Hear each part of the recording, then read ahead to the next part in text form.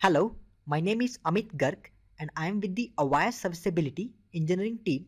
This video is about how to check the solution template's IP addresses or hostname with command line interface. Logging into the DOM0 command line interface with the super user level permissions, like I have already logged into the DOM0 CLI with the super user root. Now type a command xm space list to see the list of virtual machines which are running on the top of system platform. So currently I have installed AES as a solution template which is running on the top of system platform. Now logging into the cdom command line interface directly from here by using ssh space cdom.vsp.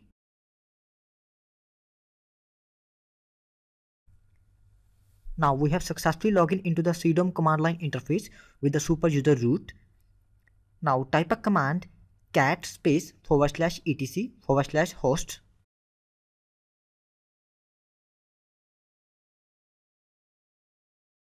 This is just to verify the IP addresses of cdom and dom0.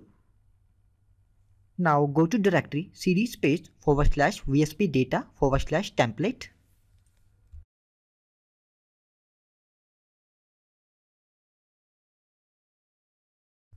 And do ls. Here you can see directory AES. So this is the directory because we have installed AES as a solution template on the top of system platform. Now for the different solution templates, this directory will be different. Now go to this directory by using cd space AES.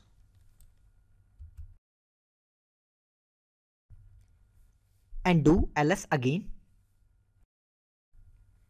Here you can see one txt file which is ovf-env.txt. So this is a file which will be created during the installation of each and every solution templates, and this file will contain the IP addresses and hostname information of all the solution templates. Now use a command cat space filename.